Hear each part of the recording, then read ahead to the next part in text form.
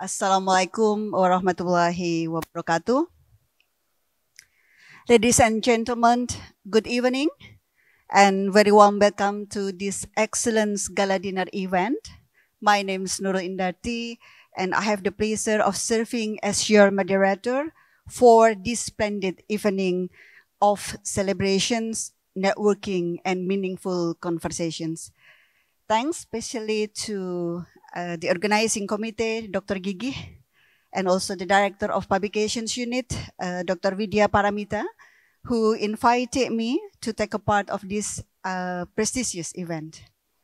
Tonight, we have gathered here for an extraordinary occasion where we will not only entertain in the vinous culinary delights, but also engage in stimulating discussions.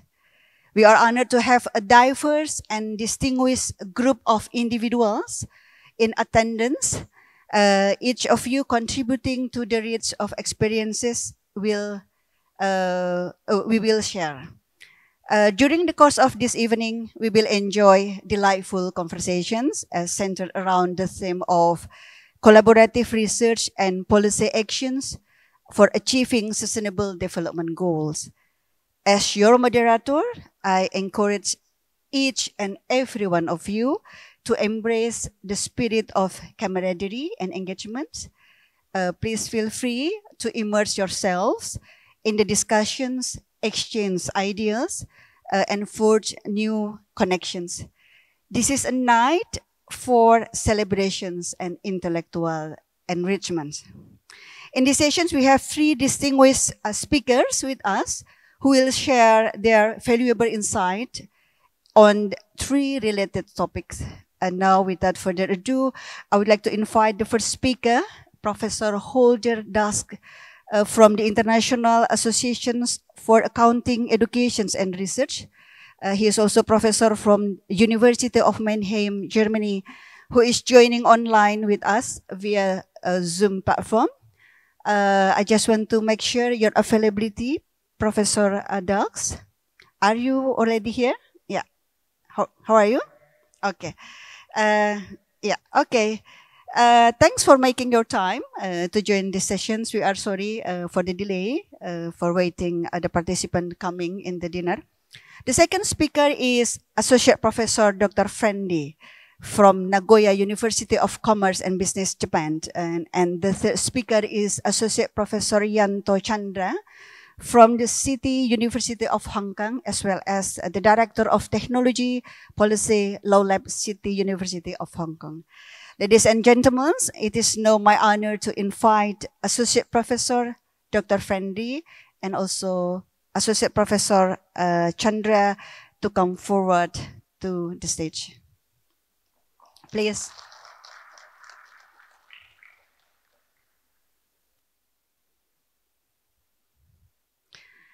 Ladies and gentlemen, the first sessions will be delivered by Professor Daske. Let me introduce his CV. Professor Daske is a professor of accounting and capital market from University of Mannheim, Germany. He is currently acting as chair of accounting and capital market. He is also very active as a visiting professor at various universities, such as the IAAER Business Schools, University of Navarra, Spain, University of Sydney, Australia, London Business School, the United Kingdom. Professor Daske received his PhD in accounting with summa cum laude from Goethe University, Frankfurt, Germany. He got diploma in business administration with honors, graduated as the top student. He is also very active in publications. He published many articles in the field of IFRS, the capital market and information economics, corporate valuations, accounting for financial instruments in top-tier journals such as Journal of International Accounting Research, Journal Accounting and Public Policy, Management Science, Journal of Accounting Research, and etc. Ladies and gentlemen, we are delighted to have Professor Daske with us today, who will be sharing his expertise on enforcement of principles-based financial reporting standards. What have we learned? please join me in giving a warm virtual welcome to Professor Daske. Professor, the virtual floor is yours. Please proceed with your presentations. And the time is about 20 minutes. Yeah, thanks very much. Can you see my slides? Yes, clear. Okay, excellent. So a warm welcome to everyone. It's a great honor and pleasure to give this speech at this prestigious conference in its 11th version already. I fully understand that the conference is on policy action for achieving sustainable development goals. Now, in the area of accounting, sustainability reporting standards are just being developed by the IFRS Foundation, and IFRS S1 and IFRS S2 on climate-related disclosures have just been put up for discussion. Yet we know that accounting standards work and have beneficial consequences only if they are properly applied and enforced by oversight bodies, because the auditor is not enough to ensure a proper application. Now, in my talk, I will therefore focus on what we have learned about the enforcement of global financial reporting standards, IFRS, because those insights will equally become relevant for the corresponding sustainability standards of the IFRS Foundation or any other sustainability reporting regimes. So what's the enforcement of principle-based IFRS? What have we learned? So the motivation of my talk is that the global financial reporting standards, or IFRS, have been in existence for 20 years. Research has stressed the key role of strong enforcement of IFRS for the benefits to materialize. However, I will argue that it's not really trivial, it's not easy to implement strong enforcement. What does it really mean? Because IFRS are principle-based. So what's the issue I'm going to talk about?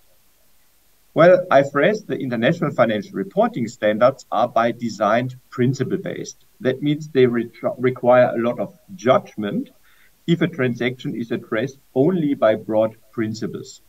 Now, in many individual IFRS standards, they explicitly call for the application of judgment. So, for example, if you count the term judgment in the corpus of IFRS standards, in the rule book, you find that 540 times spread across 72 different accounting standards, and the IFRS Foundation requires judgment of the preparer. For example, when you look at just a random example of IFRS 10, determining whether rights are substantial requires judgment, taking into account all facts and circumstances. In addition, in its conceptual framework, they use the phrase substance over form, and in accounting measurement, judgment emerges due to fair value estimates. So by design, the exact implementation of the standards are left to preparers and their auditors. And there's enough evidence for the view that judgment can even result in different acceptable accounting solutions. The IFRS Interpretation Committee has permitted that in several areas. And also, if you look into the IFRS commentaries and the applied accounting literature, you can find the views that different solutions could be possible. Now, that's, of course, a challenge for those who want to enforce IFRS. The enforcement regulators, they should play a decisive role to ensure that accounting rules, such as IFRS, are properly applied. And if there's one key result from the IFRS literature, it is that enforcement needs to be strong for IFRS benefits really to materialize. So what's the issue now? It's not trivial to implement strong enforcement because you have a lot of this judgment which is permitted IFRS. So how are IFRS really implementable in a strong way? And as an academy, as researchers, we until recently know very little about how enforcement of IFRS really works in practice.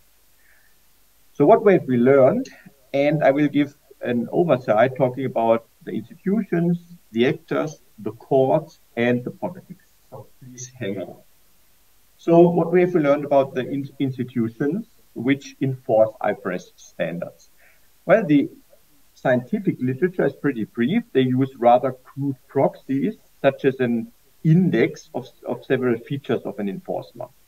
A new paper, a working paper by Bisnis, Lietjens, and Ossemal, they create, based on data, a framework of IFRS enforcement, and they code 50 different elements of what IFRS enforcement could mean, and then they generate some interesting insights. Two insights I want to present here. So they distinguish between enforcement on the books, and enforcement on the books means to what extent do national countries implement multinational enforcement regimes, and enforcement in practice means to what extent are enforcement cases really observable in practice, because one thing is on the books and the other thing is how this is really applied in practice. What you see across countries is that more and more countries implement enforcement guidelines of international institutions. So enforcement on the books is going up. However, enforcement in practice is rather going down over time. So if you look at the allocated resources to enforcement agencies, the number of performed reviews of the enforcement agent, the sanctions issued, making sanction public, etc., pp., this rather becomes weaker over time across the world. So what have we learned about the institutions enforcing IFRS? Well, there's still significant cross-country variation. And over time, we see more enforcement on the books, but rather weaker in practice. What have we learned about the actors involved in this game? So how is compliance with IFRS really constructed in practice? And here some qualitative field studies on IFRS based on interviews are relevant. So researchers really went into the field, asked enforcement agents, preparers, and auditors, how do you deal with those interpretations? How do you deal with this uncertainty? So they explore the process of how compliance with IFRS is constructed. When you look into that literature, for example, for the preparer's perspective on IFRS enforcement, you see that preparers try to anticipate the enforcer's view about a specific IFRS interpretation by discussing among peers, so companies talk to other companies, by participating in enforcers' events, and by using audit firms as advisors. They also try to document their judgments significantly so that afterwards, if they are challenged, they can really make their case why they interpret the standards in a certain way. Then what about enforcers' perspective on IFRS enforcement? Well, enforcement agencies, enforcement regulators, they try to define boundaries of what's still within the IFRS standards and what not. And they have to make sure that also their case is solid, because the preparers, the firms, could always go to court and challenge the enforcement agency. So overall, enforcement investigations in the case of IFRS are really a battle of arguments, because it's judgment-based. It's really about who has the better arguments for the specific case at hand. The Big Four auditors play a huge role in IFRS enforcement because they have information advantages, because they consult both the enforcement agency at times and at other times preparers and firms preparing the IFRS financial statements. So they know more and they can really use their network and shadow interpret IFRS. Then the so-called professional literature plays a huge role. You may have seen the IFRS commentaries of the Big Four auditing firms. They are like the interpretive Bible. So if there's really a dispute, those commentaries are really used as a source. There are also local interpretations of IFRS, and some actors even write interpretive articles in some applied accounting journals to make the case for a specific position. In terms of consequences of error findings, they are at the moment quite low. So if firms don't comply, and the enforcement regulator finds some mistakes. Typically, an error message is disclosed, and the impact on capital markets is typically small on average. So it doesn't matter that much for the firm, but it matters for the personal reputation of the auditors and the chief accountants involved. So if an enforcement regulator finds an issue, publishes an error note with IFRS, then the accounting department within the firm or the auditor signing those statements are the ones who get personal troubles, but less so the firm. So conclusions on the actors. Enforcement of IFRS is a battle of arguments. There's a significant role of the big audit firms, and there's a high acceptance of error rate findings by the enforcement agency because of low impact and high cost. What about the courts? Why do the courts play a role? Because IFRS are endorsed in national law, and any action by the enforcement regulator can be challenged in the courtroom. So the courts or judges have a final say on local disputes in IFRS application. When we empirically go into the field, we see that there's only a very limited number of court cases on IFRS. And the reason is that enforcement regulators usually rather have a so-called explain and improve approach, that if they find an error, they really motivate the preparer to change in the future.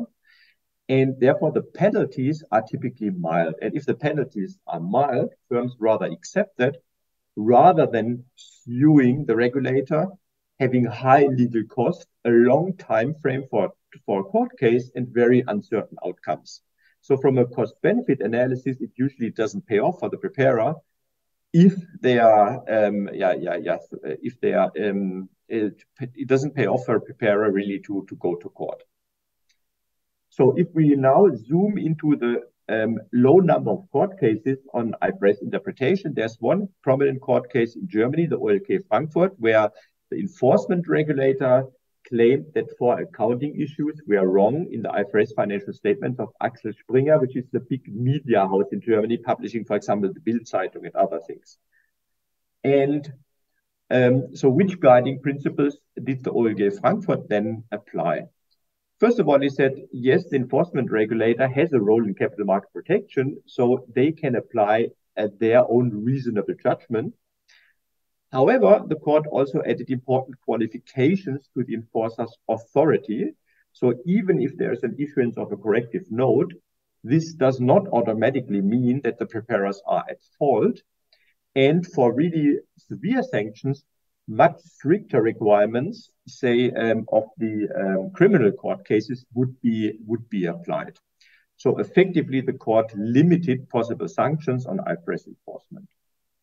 So conclusions on the courts: no meaningful role of courts in interpretation of IFRS, and the civil versus the criminal law logics apply for relevant sanctions. Finally, to politics. So do political forces also shape IFRS enforcement actions? And yes, they do. So for example, the Security Exchange Commission of the United States is considered really the gold standard of security regulation and enforcement.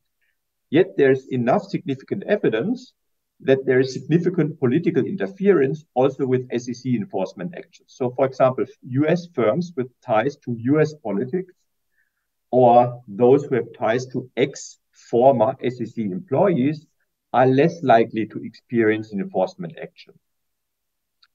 With regard to IFRS enforcement of foreign countries, the SEC is more lenient, follows rather an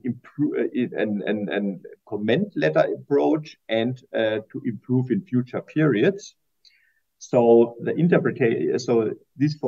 leads to the interpretation that the SEC is more lenient with foreign IFRS as compared to US issuers. When you look into the enforcement regime of the European Union, you find a lot of issues. For example, even in Germany, there are huge incentive issues. You see the picture of Dr. Edgar Ernst, who has been the head of the German enforcement regulator, yet he also had several supervisory board assignments, and now there's scientific evidence that those firms in which he was in the supervisory board got less enforcement actions. So there are a number of issues in local setup with enforcement institutions, which is why probably enforcement works more on the books than in practice. The final point I'm going to make is that in case accounting enforcement hits other realities, such as, for example, a financial crisis, other policy goals become relevant. So, for example, during the global financial crisis, we witnessed that banks were saved by national governments, and therefore they also practiced more lenience in terms of accounting enforcement. Accounting enforcement became less relevant when the government had other objectives. So this leads me to conclude that when IFRS rules become part of real politics, they are framed according to interests, and that the elected representatives really beats the technical or the bureaucrats. So in some conclusions on politics, when the stakes are high, political forces play a dominant role in shaping IFRS enforcement actions, and policymakers use lenience with IFRS enforcement for regulatory forbearance. That brings me to my main takeaways. What have we learned about the enforcement of international accounting standards, which may also be relevant for the enforcement of sustainability reporting going forward? The enforcement of principle-based IFRS is a matter of persuasion and discussion and interpretation, of incentives of the players, and of the power of the players going forward. So that's been my talk. Thanks very much for your patience, and I look forward to your questions after we have heard two other very interesting talks. Thanks. Thank you, Professor Dax, for incredibly insightful presentations. I'm not accounting scholars, but I try to, a bit summarizing the points by studying IFRS court cases and drawing lessons from them, particularly stakeholders. Stakeholders can work towards better compliance, improve financial report practices, and a stronger understanding of the legal implications associated with IFRS standard. So again, thank you, Professor Dax. Can we please give a round of applause again to show our appreciations for Professor Dax's valuable contributions. Now, I would like to invite our second speaker, Associate Professor Dr. Frendy. Let me introduce his CV. He is Associate Professor from Nagoya University of Commerce, Business and Business, Japan.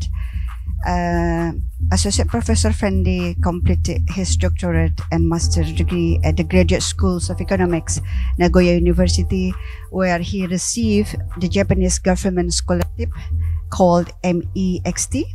He obtained a bachelor degree in economics with honors, majoring in accounting from our loved faculty, a couple years ago. So he is actually our alumni. Why you didn't apply to become a lecturer at our faculty? Okay, he passed the US Certified Public Accounting exam, and he is a member of many associations, to name a few.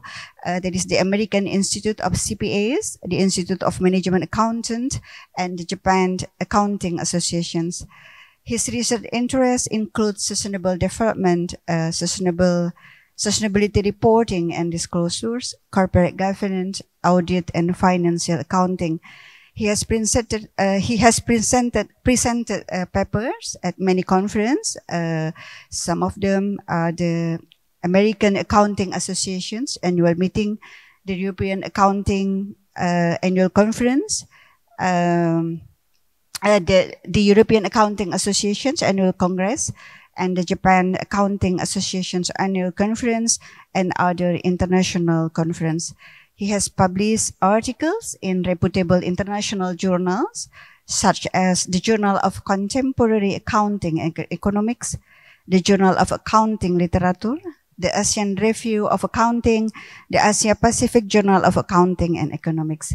He serves as an editorial board member for the Journal of Indonesian's Economy and Business. So thanks for that. And also another journal, the Indonesian Journal of Accounting Research.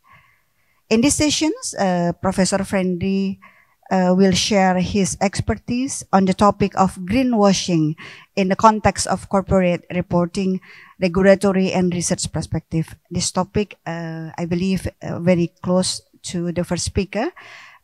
So please welcome Professor Frendy to the stage, and the floor is yours. Yeah.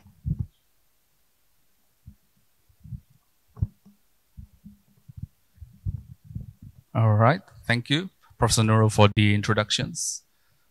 Okay. So it's very nice to have an experience presenting my papers and meet my former professors and colleagues here again. So now let's continue with the topic of my speech tonight.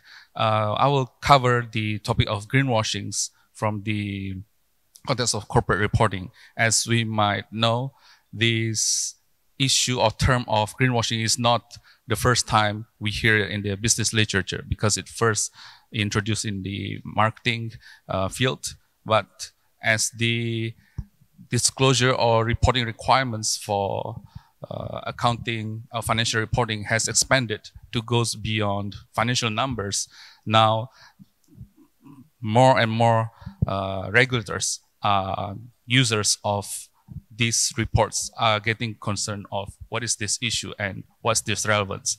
And by the end of this presentation, I would like to invite or boost the interest of everyone here to pursue research related to this topic. So first, why this topic is important? Because the popularity of ESG-related investment or financial instruments have grown significantly in the past few years. So in 2020, about $490 billion have been raised all across the globe for these kind of products that claim to sell green, social, and sustainability bonds.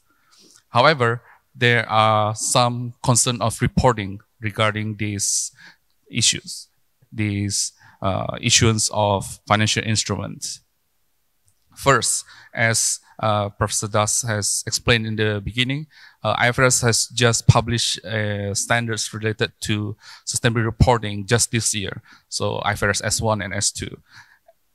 Meanwhile, we already see this trend of governments and corporates issuing these ESG-related financial instruments in the past 4 years. So there's a significant gap in between these two timelines.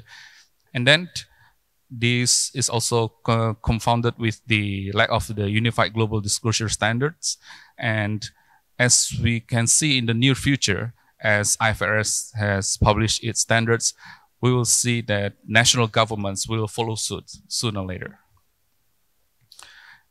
And due to this gap between the large expansion of ESG-related financial instruments and the gap of the reporting standards, companies still have a room to disclose the informations in which they could not prove that their disclosure shows the real what they claimed.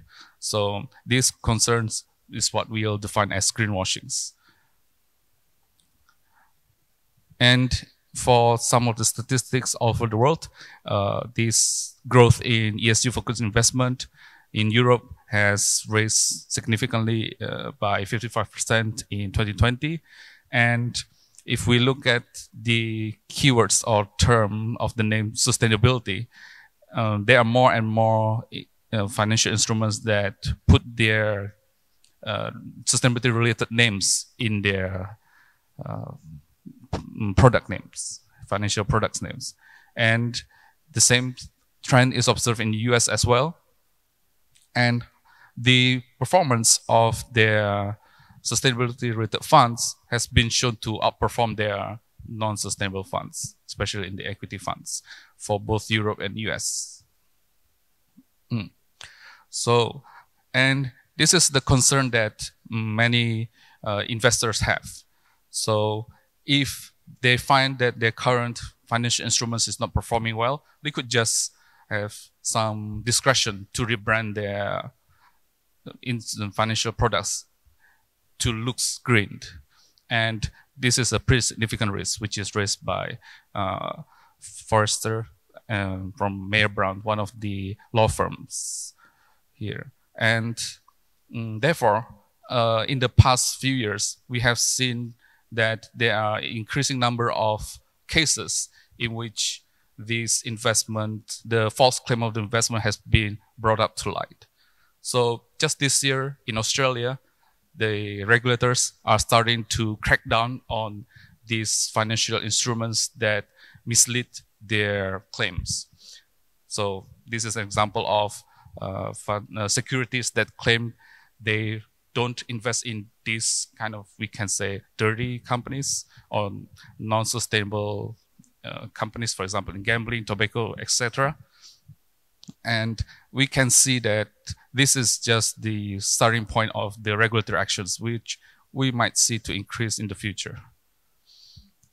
So this issue of greenwashing is also especially concerning in the area of finance, of financial industries. So in May 2023, this year, European Banking Authority have published this paper that presented their current findings on the issue of greenwashing. And this is especially important for financial banks that claim to invest in sustainability-related loans, for example, or they provide sustainability-related, they want to invest in companies that that promote these ESG or SDGs goals. So they started with, again, defining what is greenwashing, and this is also the same definitions that we as researchers also agree on. So anytime companies provided claims or disclosure that overstated their environmental performance, then this practice could distort the information that's given to the capital market, and it will lead to inefficient decision making. So let's cover some of the interesting findings from this report. So first, when this table is shown on how do the stakeholders feel on the sustainability claims. So surprisingly, most of the stakeholders, they are very concerned on the susceptibility of all the claims on the left and how are they very sensitive to greenwashings. So almost more than the majority of these claims could be overstated by the preparers. And about the impact itself, we can see that the perception of the stakeholders also considered this to be very significant. However, when we compare these findings on how the stakeholders perceive greenwashing and its importance, do they actually have identified any occurrence of actual or potential greenwashing? And the answer is still no, because we still don't have any clear framework on what is greenwashing and how to define it. And if we look at the total alleged incidence of overstatement, or in this case greenwashing, by geographical locations, we can find pretty interesting two groups here. So on the top part, we can see that most of the misleading communications are of companies located in North America and EU markets is significantly higher compared to other region outside of North America and EU. Again, this does not mean that other part of the world that's not in North America or EU has less case of greenwashing, it could just mean that they have weaker enforcement action, just like Professor Daske has mentioned.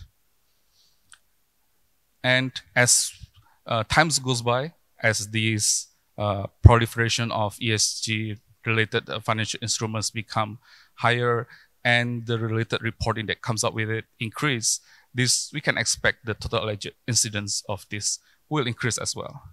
And as we know, ESG-related topics has 3 components: environmental, social, and governance. We can see that most of the misleading statement is not monopolized by one component. So environmental, social, government, each of them are pretty susceptible to greenwashing, especially the environmental and social ones. Okay, so if we do further breakdown on what type of environmental claims they are more sensitive to greenwashings, you can see that the issue of climate change, so the ratios of the alleged incident of greenwashing is increased on that part. So that's one trend that we should be particularly pay our attention to. So companies that claim they do well on reducing emissions, while in actuality, when the performance is measured, it might not match with what they claim. Then if we focus on the alleged greenwashing incidents in EU, especially for the financial and banking sectors, we can see that in overall total of the incidents here, the majority of the cases still could be alleged to the companies that belong in non-financial sectors, which makes sense because we can see that companies that operate in manufacturing or extractive industry, they are more prone to this claim. Although this is not good news for the financial sectors either, even in EU, as we can see the trend for both non-financial sectors and financial sectors is increasing as well. Okay, and then if we compare the perception of impact of greenwashing, comparing them with the authorities, in this case regulators, compared with shareholders, we can see some gap here. So the authorities, they're concerned that the greenwashing will have negative impact on their reputational risk and operational risk. These are just 2 are the biggest one. However, if we compare it with how does the stakeholders perceive this impact, they are more uniform compared to what the authorities consider the negative impact of greenwashing will be. So we can conclude that the EU, which has adopted very comprehensive regulations for sustainable finance disclosure as FDR since March 2021, we can I can share that this is currently being considered as the golden standard of the regulations for sustainable finance disclosures. And in essence, these regulations requires asset managers to not just consider the financial impacts of their financial instruments, but also what's the environmental and social risk, and address the potential adverse of the investment to environmental and social. And what are the outcomes of this regulation after it's been enacted? Of course, the confidence on market increased. There's an observed increase in flow of cash into ESG funds pretty significantly. And the crackdown by regulations to ensure the ESG funds really claim what they are doing. Some funds that commit this claim, misleading claims, has been delisted as well from the market. So there are some good news in this regard. And on the other side of the pond in US, what the SEC are doing, they are also keep track on the mitigating the issue of greenwashings. At the moment, on May last year, they have issued 2 proposals on greenwashings. So they follow pretty much similar strategy with the EU one. So they want to require the investment advisor, fund manager to disclose more information on the strategies, and then make sure that what they claim in the name of their financial instruments is consistent with what they claim to do. So they want to make sure that at least 80% of the assets really do what they claim to be doing from the label of their financial instruments.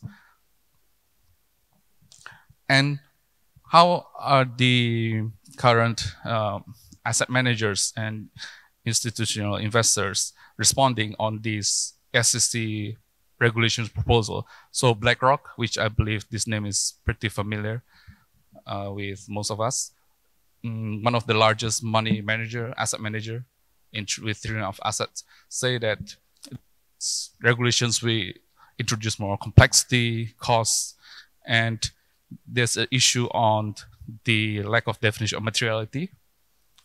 However, there are also some stakeholders, they are pretty supportive on this new SEC regulation proposal, because smaller fund managers, or in this case, pick one example of the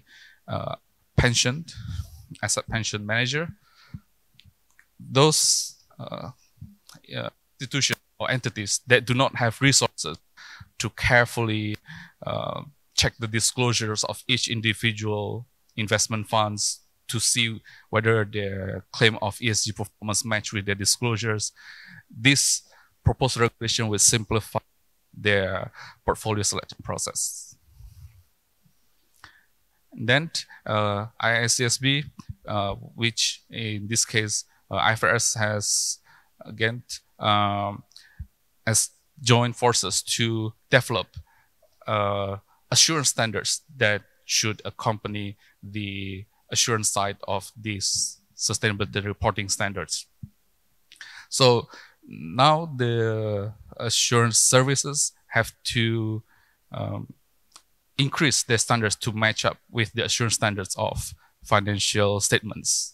And that's the goal of IAAER to set up this proposal. And the consultation will close into 2023 this year, and it'll be interesting to see and keep track on the comments from the stakeholders. And European Union, again, has taken a lead in this, in enforcing the external assurance for all of the financial instruments that claim to be sustainable there. By IAAER cover both the reasonable and limited assurance. And at the moment, most of the assurance provided by, let's say, Big Four companies, they are only limited to review level of assurance, or in this case, limited assurance. So hopefully, with the development of the standards, the standards and robustness of the assurance will increase and increase the confidence for investors to use the informations on the environmental and social and governance informations. And want to share how was the perspective of this issue of greenwashing in Japan. So in Japan, the companies, they have been considered to be one of the pioneers in terms of disclosing their ESG informations.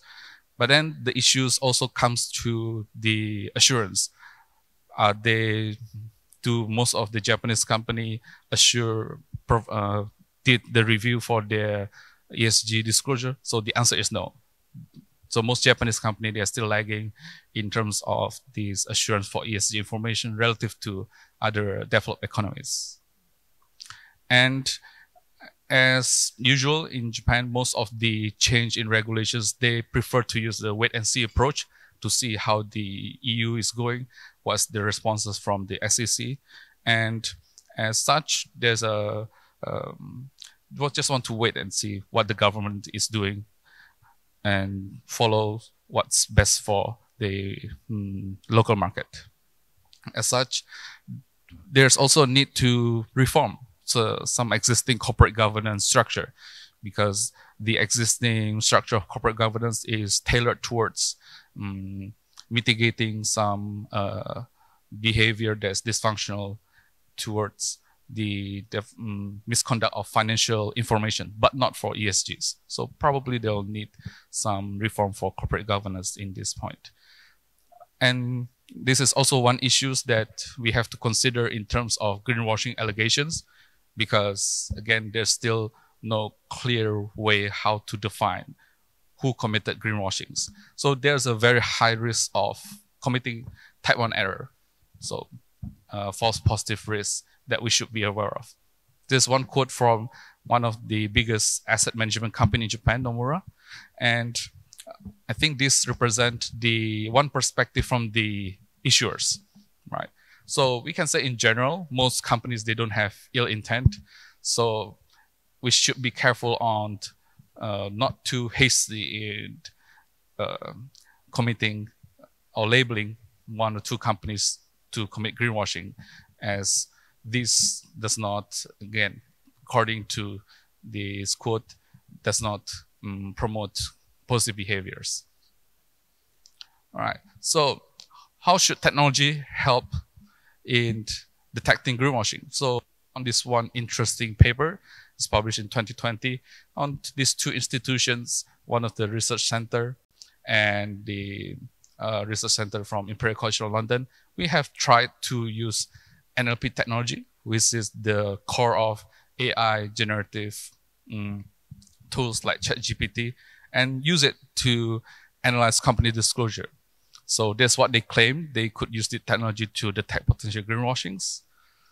So yeah, that could be one possible directions. We let AI do their thing, and based on their claim, again, this is not a peer-reviewed paper, so should take this claim with a grain of salt. And they said they could distinguish between brown and green firms. In this case, brown are the companies that are alleged with greenwashings. Right, so I think I would like to conclude my talk here today by again showing some snapshot of research that have been done to investigate this issue on greenwashing, especially from the perspective of corporate reporting. So there are many aspects we could start to explore. So start from the basics. How do we define environmental disclosure? How do we measure environmental performance? There still could be a lot of debate in these issues. And then investigate the effect of introduction of new regulations in one major part of the market like EU, and how will it impact the regional, the state of the region, regulations in the region and in the global world. And then using samples from each individual local jurisdictions and see how does this greenwashing issue impact other facts or aspect of the business, like tax reform. And also some more conceptual issues like shared value, value relevance, and that topics could be integrated with this greenwashing as well. Okay, and then of course to connect this with the Professor Das talk in terms of litigations, we might see an increase in more court cases that provide debates or clash of arguments on how do you define environmental disclosures, how do you measure it. Okay, I think that's it for my presentation. Thank you very much for your attention. Thank you very much, Professor Frendy, for your interesting presentations. We just had the privilege of hearing from Professor Frendy and gaining valuable insight by shedding light on the issue of greenwashing, specifically within the domain of corporate reporting, and their impacts on several risks, such as operational risks, strategic risks, and etc. And Professor Frendy also emphasized that greenwashing in environmental, social, and governance investment report is a significant concern within the finance and sustainability sector. In addition, the presentation also emphasized the role of NLP technology to analyze the company disclosure and also provide additional research on the related topics. So thanks a lot again, Professor Frendy. Ladies and gentlemen, we still have last but not least presenter for this event. Hopefully you are still awake because after having dinner, yeah. So let us continue our learning journey by inviting our third speaker, Professor Yanto Chandra, to present his thoughts with the title Blockchain as a New Enabler in Social Entrepreneurship Beyond the Hype and the Sweet Talks in Sustainability. But first of all, let me introduce the curriculum vitae of Professor Chandra. Professor Yanto Chandra is an associate professor at the City University of Hong Kong from Department of Public and International Affairs. At the same time, he is also co-direct the Technology Policy Law Lab from the same university. He completed his PhD in Entrepreneurship and Master of Commerce and Marketing at the University of New South Wales, Australia. He was trained as an accountant in his first degree. And the research focus of Professor Chandra on entrepreneurship and strategy in the technology and social context and their implications on policy, economy, and society.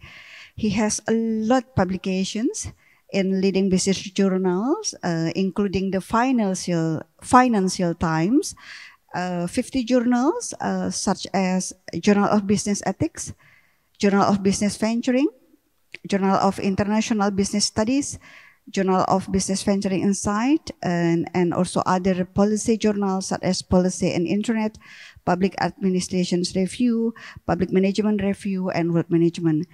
He is also, this is also interesting part, he is also one of the first who published comics, yeah, that bring across the principles of entrepreneurship and sustainability. One of the comics, because last night Professor Chandra sent me the link of one of the two comics. I just Googling yesterday night. And the comic, the O's Lab, a story of social entrepreneurship, it is available on Amazon.com. I hope I could get discount.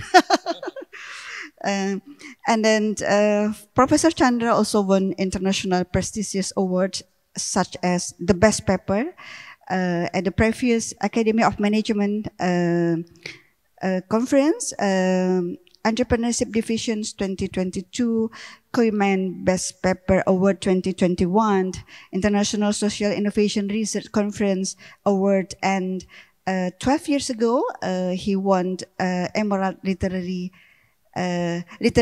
2010 Award. He was ranked in the top 2% of all scholars in the business and economics category by Stanford University in 2021. So he's very famous. So we are very happy to have you in here. And in addition to that, he was also ranked as one of the top 5 scholars in political science and public administrations in China in 2020. Additionally, he is also an associate editor for many journals. Few of them are Journal of Business Venturing Insight, Business Ethics, Environment and Responsibility, Social Enterprise Journal, and Journal of Social Entrepreneurship, and other several leading journals. So, ladies and gentlemen, please join me in welcoming Professor Chandra to give speech. So the floor is yours, Prof. Thank you so much for the generous introduction, Ibu Nurul. It's a great pleasure to be here. I'm glad that I'm here and with you all.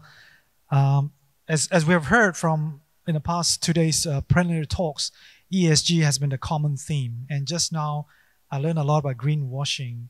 And despite that, a lot of ESG reporting and different types of accounting standards for environmental and social reporting has been in place for some years, we're still seeing a lot of greenwashing taking place. So if you look at what happened for example, with the ESG, I found that the ESG movement is a very interesting concept. And I can see there's a lot of people with good intention to save the planet and do something good for the society. But at the same time, there are a lot of challenges that comes with ESG, one of which is it's expensive and it's often treated as a cost center by most firms. So that is on one side, on the firms. On the consumer side, it's often quite a disincentive for consumers to pay more if the products or the services have ESG content, right?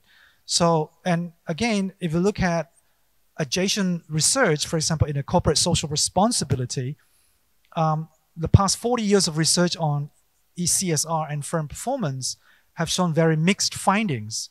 There's almost no serious or straightforward relationship between doing more CSR with getting higher firm performance. But one hindsight with that is that we still live in the world of shareholder capitalism, in which ESG and whatever you call it, ESG, CSR, or sustainability initiatives still remain the side dish or the garnish rather than the main course of what firms and organizations are offering. And what that main dish is really is still the pursuit of profit, right? So this gets us to think that a lot of these ESG and sustainability initiative that we have heard all along is a little bit more of a hype or a kind of a sweet talk, if I put it in that way. So that's why I have this a little bit provocative subtitle, Beyond the Hype and Sweet Talks in Sustainability. And why am I using this? Because I'm trying to draw some parallels between what happened with the field of sustainability broadly with what happened with an area of research that I've been working on for the past couple of years, which is social entrepreneurship. So I started as an entrepreneurship scholar, but I stumbled upon some very interesting experience of what social entrepreneurs do, and I began to explore deeper until this moment. So it's been a number of years. So just so that we're all on the same page, so social entrepreneurship has come in different forms and shapes, but one of the ways to describe it is that social entrepreneurship is a way of combining what the market is good at and what the civil society is good at and what the government or the state is very good at. So in other words, social entrepreneurship combines market value, social value, and public value into one single organization. Now, don't you think it's so beautiful as a concept? And that beauty of that concept is also the problem with the social entrepreneurship and the movement around social entrepreneurship, which I'm going to allude a little bit in a few moments. So I'm just drawing an example, just to put everyone on the same page. One example of social enterprise, a common type of it is called work integration social enterprise. So this is a type of enterprise in which they try to create social value or create value, which is based on some social moral goals. For example, they try to employ some disadvantaged groups of people, disabled, refugees, etc., provide them with training, give them income, and give them dignity and equal relationships. At the same time, they're using a business mechanism to capture value by creating a business, right? So for example, in this case of IE Bakery, which is quite a renowned social enterprise from Hong Kong, they're selling bakery products that are made by these disabled people. And the profits generated from this social enterprise will be used to support the beneficiaries and to scale up the social venture. But again, this social venture, like this iBakery, has been around for many years. But you can see that it's not so easy to run this thing. And many of them has gone into bankruptcy. And we haven't got a lot of studies about the mortality rate of this type of ventures, but I do believe there's a lot of them. And in terms of definitions of this, what we call about social entrepreneurship, it really depends on which disciplines you're coming from.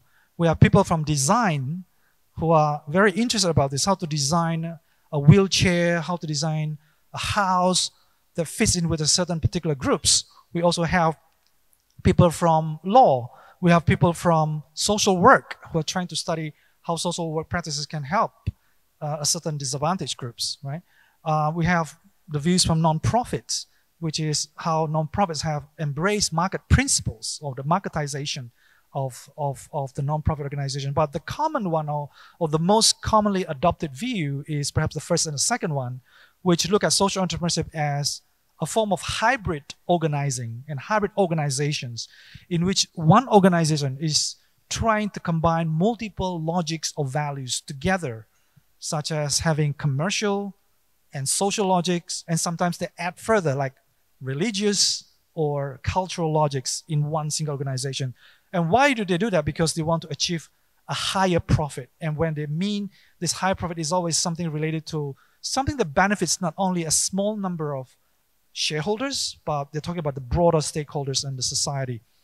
So the field of social entrepreneurship has been around for almost 30 years, and a lot has been studied. The early stages of research in this area has looked at a lot of psychological variables, like why do people want to be a social entrepreneur, right? And to look at the personality, the compassion, and people are trying to develop a typology of different types, and the behavior, the intent, etc., etc. My research has been looking at the performance of social enterprises. I'm also looking at the public governance of social enterprise, and also the social enterprise as an emancipatory tool. And one of these studies that I have done was related to how terrorists who eventually set up, who found a new way of life, and then he set up a social venture in the form of a restaurant, and then he reached out to other terrorists and prisoners who are still in the prison and helped them to find a new way of life and work in the social enterprise, and who later become an agent of change to further influence other people in a positive way and things like that. And so it just keep on moving. So why did I talk about this hype and sweet talk about social entrepreneurship? Because there are some critiques about this social entrepreneurship, which is not so widely discussed and sort of debated. And for example, one of the earliest papers here was published in a top management journal, academic management journal, that look at the hype behind social stock market or impact investing. So think about it, if you have social enterprise that are looking for funding, the idea is this social enterprise can, at one particular point in time, get listed in a stock market. And this is what we call social stock market. But there's a lot of hype behind this, in which after many years of trying and experimenting, it still didn't work. And this reminds us of the broader literature in technology. For example, 3D technology that was also considered the next and up-and-coming technology, but until now, there's been a lot of reports that say this technology is still hype. In the field of sustainability, there are a lot of publications and scholars who are being critical of what's going on with the entire practice and research on sustainability. They find this B word that I circled there, which tell us that a lot of these things that we heard about sustainability is a lot of exaggeration, inflated expectations, a lot of big promises and policy promises, but there's a lack of sincere ambition and serious action to back it up and to really do these things. So eventually you can see social entrepreneurship if you think that all along this ESG movement has been more like a rhetoric, more like sort of a way of a hype and you know, something that sounds beautiful. What sort of organizations and templates can we use to really implement the ESG in a way that it becomes the identity and the strategy of organizations? So my argument is that social entrepreneurship is one of the ways to translate and transform the ESG values and movements inside the organizations. For example, again, when we talk about this hype thing, there's a book, one of the earliest books in the field of social entrepreneurship is How to Change the World, Social Entrepreneurs and the Power of New Ideas. So this was written by David Bornstein, but to be honest, the social entrepreneurship field has not done that much. The idea is very beautiful. It's really interesting that you can do a business helping some people and create a huge change, and it didn't deliver that much. And again, Muhammad Yunus talked about building a social business, but to be honest, the whole movements, including Ashoka, Schwab, is still not there yet. Some scholars has been very critical about the development of the social entrepreneurship. For example, they say that social entrepreneurship is facing a solutionism problem. What this means is that they're trying to say that a lot of people trying to assume, because of the beautiful concept behind social entrepreneurship, that it becomes a panacea. It becomes like one pill that can cure all ills of the society. But eventually, social entrepreneurship is not that successful. I'm taking a quite critical perspective of this. because I'm quite familiar with what's going on in the literature and with the practice. But apparently there are a lot of these social and environmental issues that we are facing require policy solutions. So one example is the case of homelessness. So the author was comparing the homelessness issue in the United Kingdom versus in Finland, in which, for example, in Britain, they embrace this neoliberal values and concepts in which the government almost put very little money to solve homelessness problems, and they let the market to solve this problem. Where in fact in Finland, being again a social democratic country, they rely strongly on policy solution, and it worked much better in tackling homelessness issue. And there's a range of other social problems that policy actions really work really well. And running a social enterprise is a tough business. I won't go through this, but any basic students who have taken Accounting 101 will know that in a profit and loss statement. So what happened in a social enterprise is it is an inefficient way to run a business because your cost is higher. And at the end of the year, with your profit, you should think about how you're going to redistribute this profit to the people that you care about. So it's a really tough business, really. Another issue is the issue of identity. I don't know if you have read, there's an article in National Geographic in which back in the 1800s, there's a court action against a trader, an importer. So this guy was trying to import tomato into the United States. So at that time, it depends whether if you import fruits, you don't need to pay tax. If you import vegetable, you pay tax. The question is, for example, tomato, is it a fruit or is it a vegetable? So this was finally had to be resolved in a court to know who is the winner.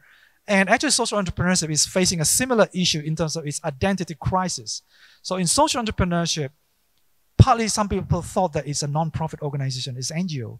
Some people thought it's just a normal business. But what is it really? And some of them have been backed and owned by governments. For example, in South Korea, the government is a major investor of a lot of social enterprises to create jobs for the disadvantaged communities. So what is social entrepreneurship? What is its identity? So that is still an unresolved debate. And social entrepreneurship, who does it serve? Is it a servant of two masters, or should it serve only one master? Again, it's about profit or purpose. And if the organization doesn't manage and govern itself really well, it could mission drift and turn into one or the other. For example, two of the biggest cases of microfinance institutions has drifted.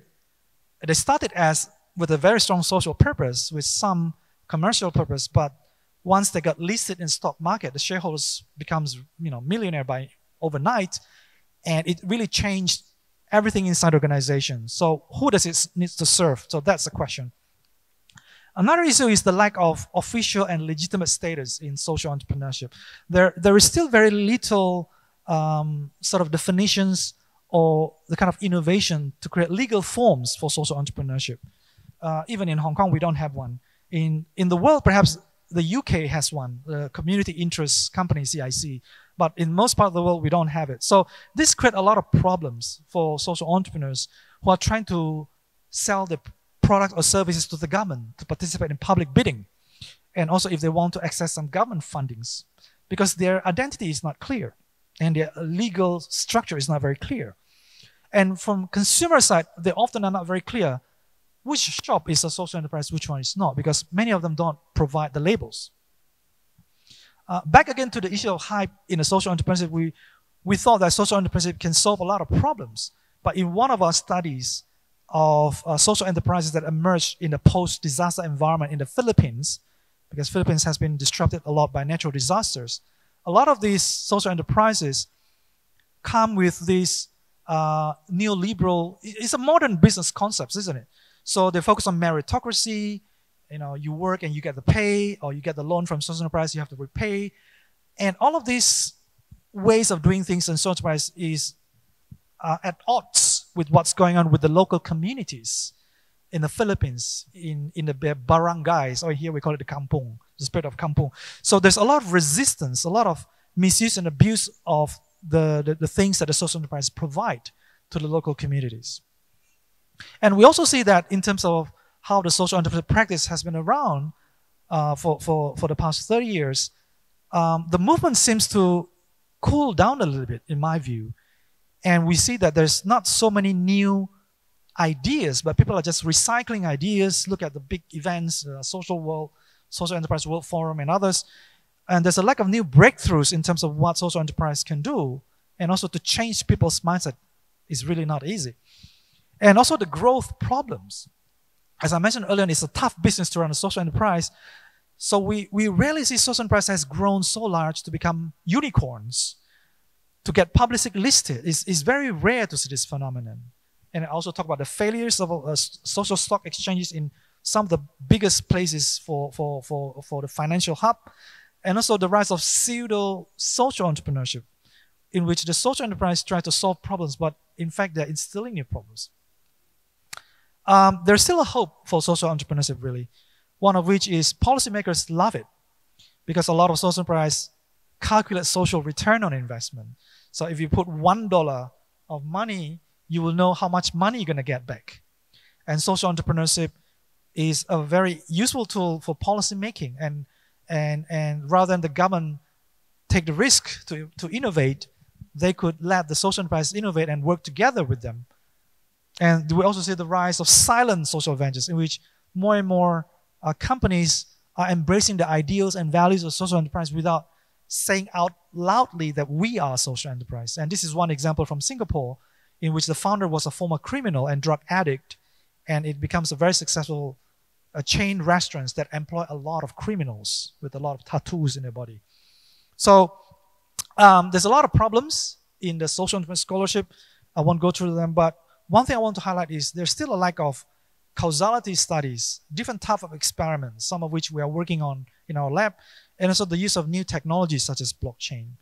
So this leads me to the final part about the blockchain part. Why I bring this? Because I thought this is quite an interesting technology which is still underutilized. For example, we have been through the early 1990s with Web 1.0 with Yahoo and Hotmail, and then the kind of social media that we are using, which is a Web 2.0, we can read and write, and we are entering upon the Web 3, read, write, and own, or what we call the decentralized web. So most of you already know what is a blockchain. You can think of it as an online Excel sheet in which all of us can make transactions or enter data without anyone can delete anything, except that we can only append or add more information because it's covered and protected by some cryptographic codes, and there's a consensus mechanism in which members will validate every transactions and every data inside it. So what it does is really this blockchain, it reduces the need for a lot of intermediaries, such as lawyers, insurance companies, banks, etc., etc. So blockchain is actually a form of a way to organize, but little that people talk about is the role of smart contracts. So smart contract is actually the brain in the blockchain. So for example, if someone runs a social enterprise and they have some vendors or some employees, the smart contract will capture the terms and conditions of this relationship, and they can execute payment if the employee have done the work, if the vendors have meet the requirements, instead of one party will take advantage of one another. So there's this new theory about external enablement, which I'm going to go through quickly. So what it does is that some of these new concepts or ideas in entrepreneurship that's trying to say that the external environment creates some disruption, and this disruption could be used by actors such as entrepreneurs to trigger some change, to create organizations and things like that. And what these entrepreneurs can do is actually to go through what we call entrepreneurial action. And there's been a lot of debate about entrepreneurship, about the nature of opportunity. Just like cost is so important for economists, opportunity is a core foundational construct in entrepreneurship. And there's been like 20 years of debate about, whether opportunity is discovered or created or what. So this bunch of scholars is trying to say that opportunity is just a bunch of possibilities that can be actualized. So we're talking about if we have a certain knowledge and a certain motivation, certain people could identify a certain opportunity that exists, or third-person opportunity. And if you have something else, you could transform that into an opportunity for yourself. So we have done some early studies about how blockchain can help ordinary artists, because actually a lot of ordinary artists have been discriminated in their work. So for example, this is one of our works on artists who have done digital art in the form of non-fungible tokens. And apparently a lot of them, of these artists that have been oppressed or discriminated in the countries where they live, they've been able to find liberation and find a new market for the kind of artwork that they could do. So that is one of the social value brought about by the blockchain.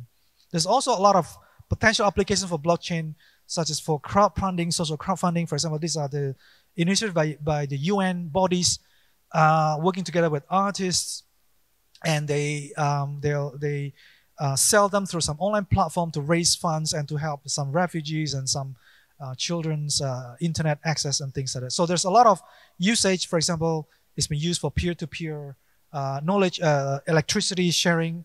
This is the solar panel roof in Switzerland, in some villages in which people who own the house, they had a solar panel that can sell electricity to each other and also to some electricity company.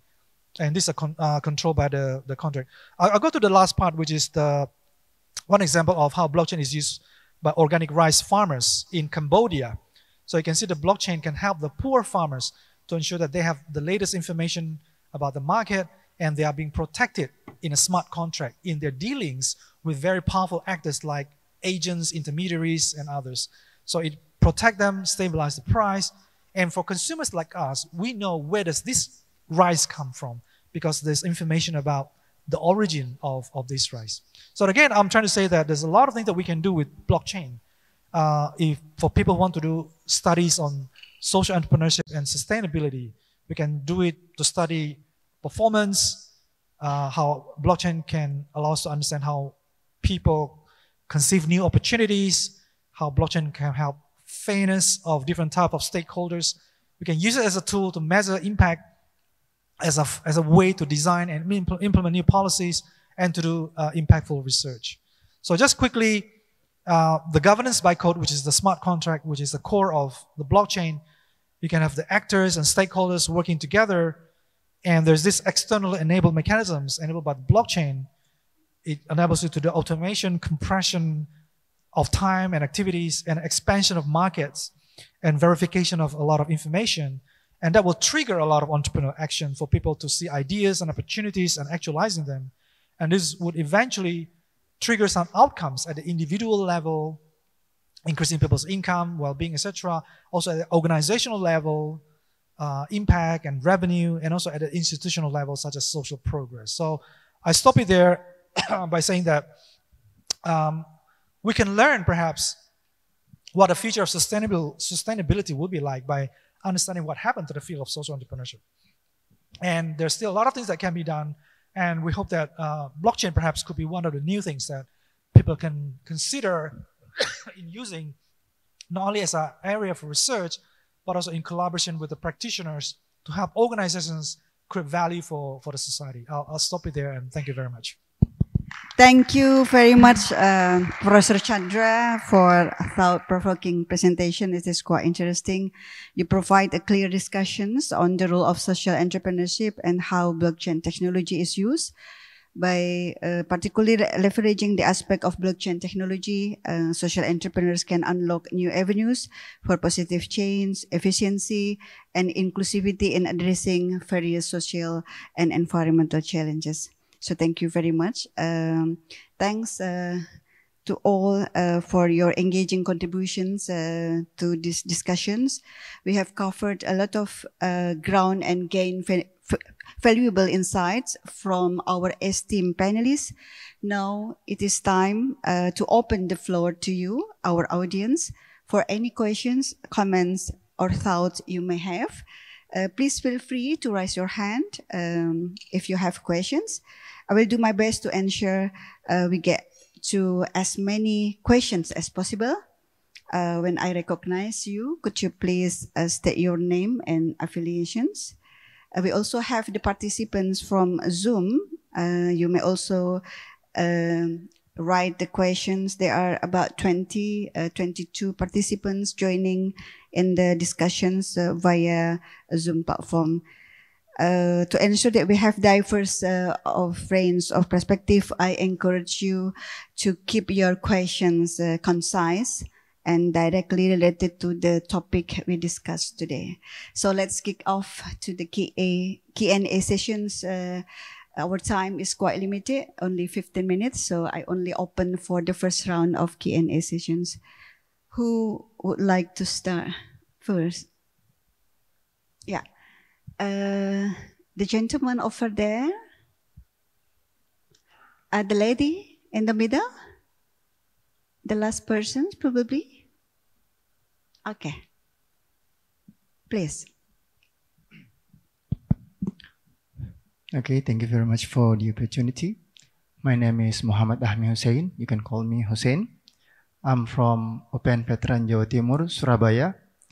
My question is to Professor Chandra. It's very interesting to see how blockchain can take part in Cambodia. My question is, I try to be straightforward.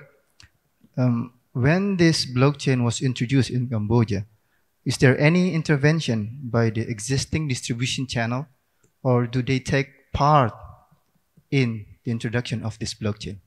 Thank you very much. Okay, thank you very much, Mr. Hussein from Surabaya.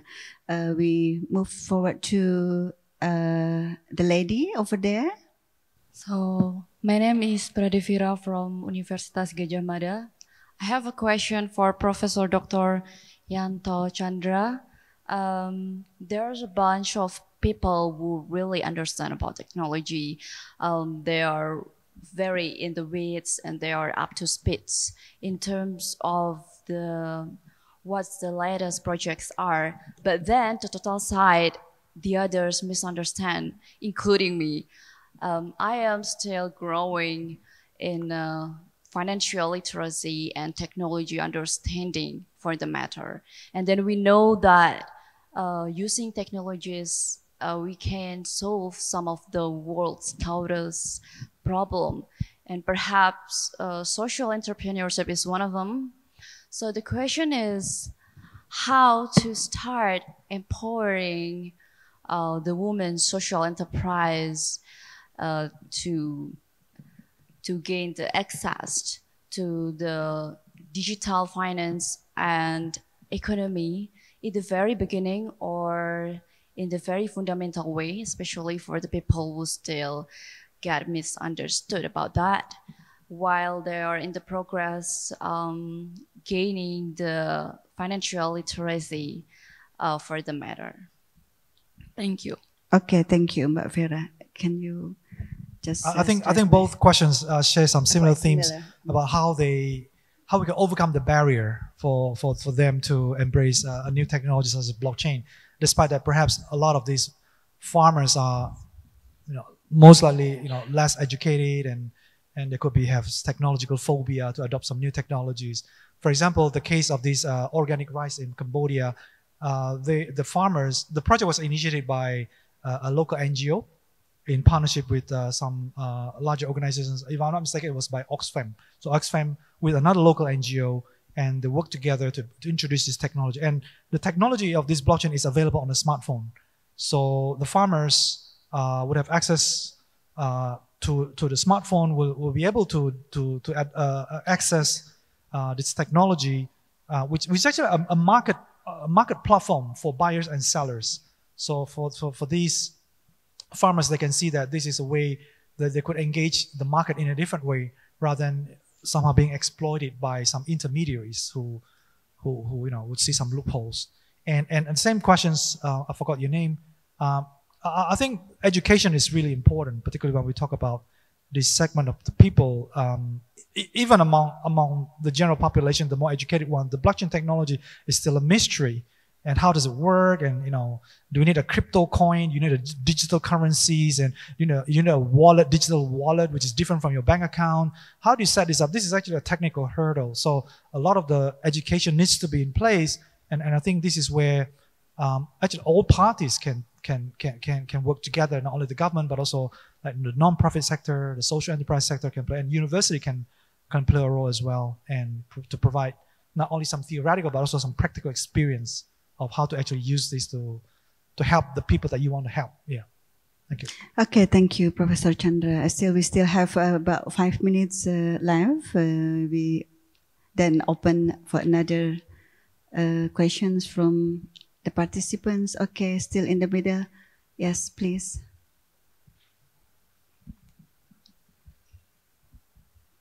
Good afternoon. I have good evening. Sorry, I have a question for Dr. Frendy and Professor Das.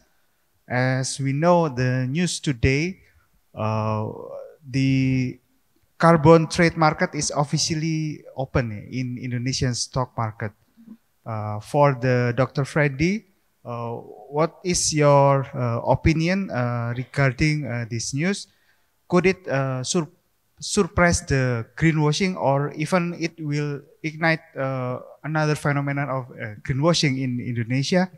And for the Professor Das, what could you see on the reporting reinforcement point of view regarding this new opportunities of the carbon trading in Indonesia? Thank you. Could you please mention your name and your affiliation? My name is Izzat Abidi. I'm a master student in Universitas Gadjah Mada. Okay, thank you, Mas Izzat. Maybe I would like to give the first response to you, Professor Frendy. Okay. Okay. Thank you for your questions.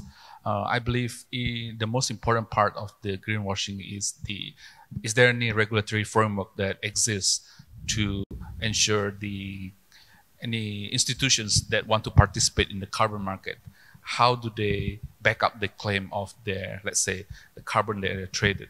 And in terms of the way the Indonesian government could proceed, I believe there might be some pretty fast development on these issues. And it'll be interesting to see as if the regulatory institution will follow 100% the regulation published by IFRS. As we know, the current financial reporting standards, Indonesians follow the IFRS standards. Whether this will continue for the ESG reporting regimes, I think there's a choice that could be made.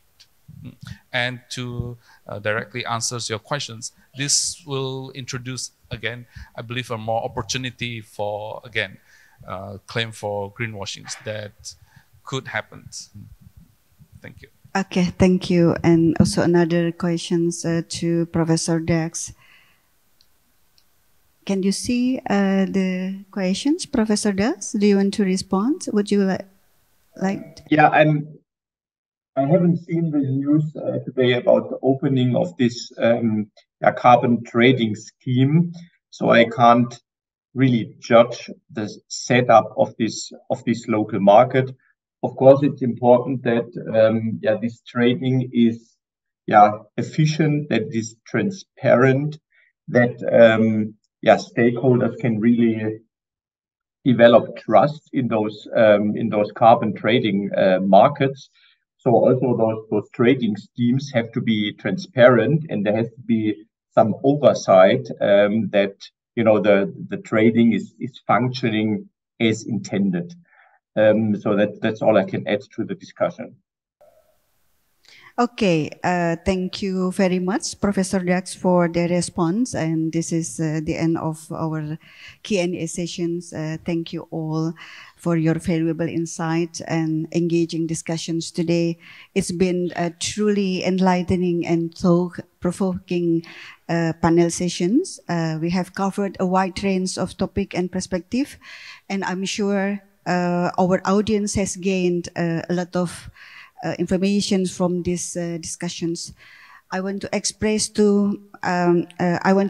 my gratitude to our esteemed panelists for generously sharing their expertise and perspective. Your contributions have enriched the discussions and broadened our understanding of particularly the three related topics that we discussed today. To our beloved audience, thank you for joining us and being an active part of these conversations. Your suggestions and your questions and engagements have made these sessions all the more meaningful. Before we officially conclude, I would like to extend an invitation to everyone here to continue these conversations outside of this panel forum. Networking and collaborations are fundamental to growth and progress. So on behalf of the organizing committee, and I would like to thank to our sponsor as well and partners for their support in making this event possible. So let's keep the momentum going, building on what we have discussed here today. Safe travels for those who will be traveling tomorrow to the home country, and see you at the next occasions, and hopefully next year. Thank you once again, and please give a big applause to the panelists and the participants here and joining the Zoom. Assalamualaikum warahmatullahi wabarakatuh.